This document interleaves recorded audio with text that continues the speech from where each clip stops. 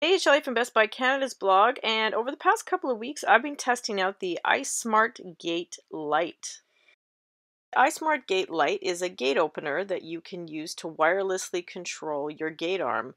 The gate opener works via your phone or tablet using the iSmartgate app.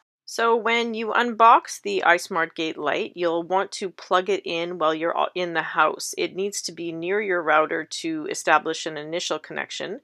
And keep in mind that this device needs to connect to the 2.4 gigahertz band. So if you have a Wi-Fi router that has a 2.4 gigahertz and a 5 gigahertz, you'll have to connect strictly to the 2.4.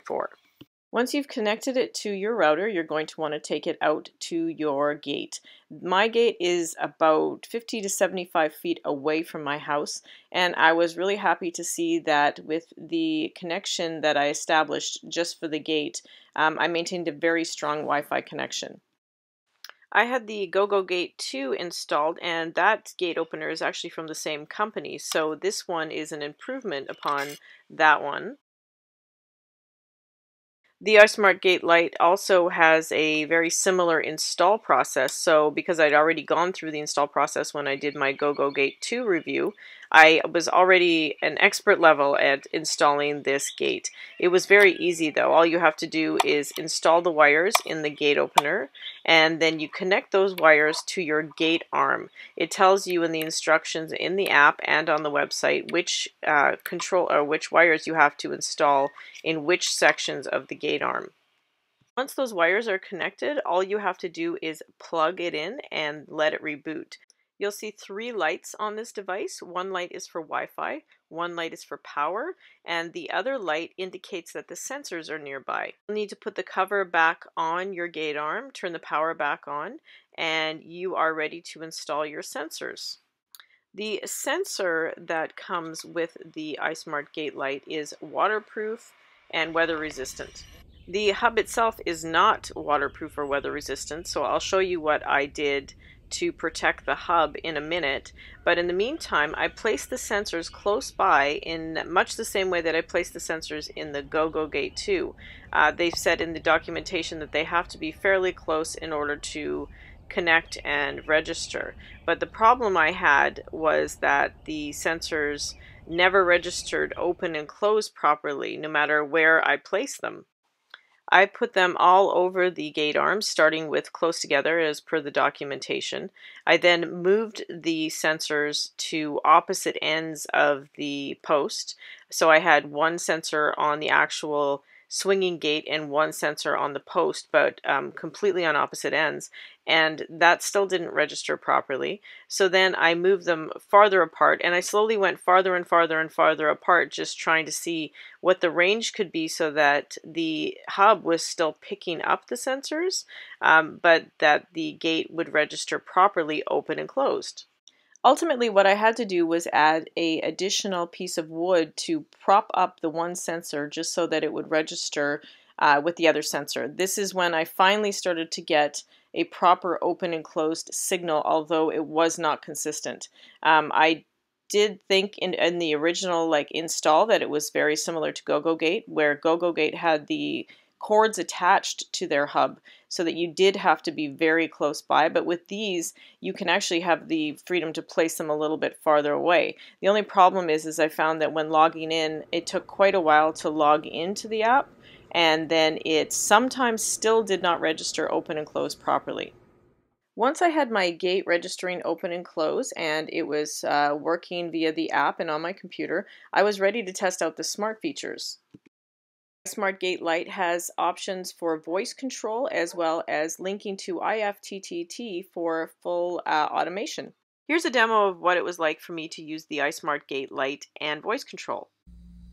Okay, Google, open the gate. And my gate would open. It was especially helpful, I found, to use voice control if I was in bed at night and I was thinking, oh no, I've got to close my gate. Well, I didn't have to get up and do anything. I just said, okay, Google, close my gate. There's also an IFTTT integration where you can set up applets to control your gate. And the best part of this is that there's geofencing. So if you show up at your gate, it will automatically open because it senses you're in the area. And then you set an area for when you leave and it closes your gate. You can get full app control of your gate using just touch and slide to open and close it.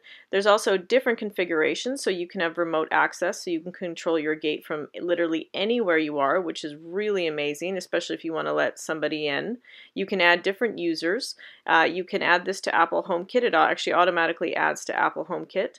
For stronger connectivity, you can also get an Ethernet plugin so that you can plug it straight into your Ethernet if your gate is close by. You can also add the iSmartgate camera to this gate. I did try to do that. I installed the 30-day plugin, but I wasn't able to get it to connect properly. I think it actually had something to do with my Wi-Fi. It wouldn't connect to that. But this is a network IP camera, so yeah, I'm not entirely sure why I couldn't get it to work, but I will keep trying.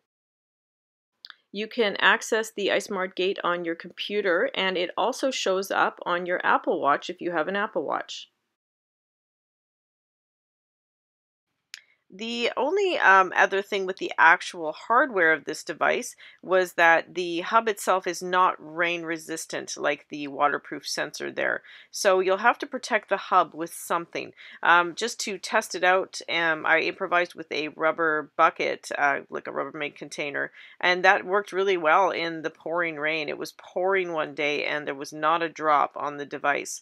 So you could use something like that, or you could actually build a full shell or case around it. I spent a lot of time installing and testing the iSmartgate Lite, and even though I had a hard time with the sensors, just because of my type of gate, it's not just the standard kind of gate. It's a 12-foot gate with a swing arm, and it only goes out one way. Despite that, I still really like this device. I feel like the smart features make it completely worth it.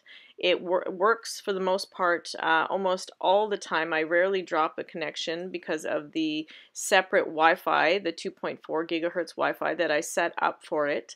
And once that I figured out the sensors and I was able to rectify the open and close situation, I was able to access IFTTT, and those applets basically automated everything. Now I'm really looking forward to how they update this device. I think that the Wi-Fi connectivity is excellent. It's easy to use, and it's one of the least expensive options for having a gate opener. Although it took me a while to work out the kinks, I am really happy with this device. You can see my full written review and other photos of the iSmartgate Lite on Best Buy Canada's blog. Thanks for watching.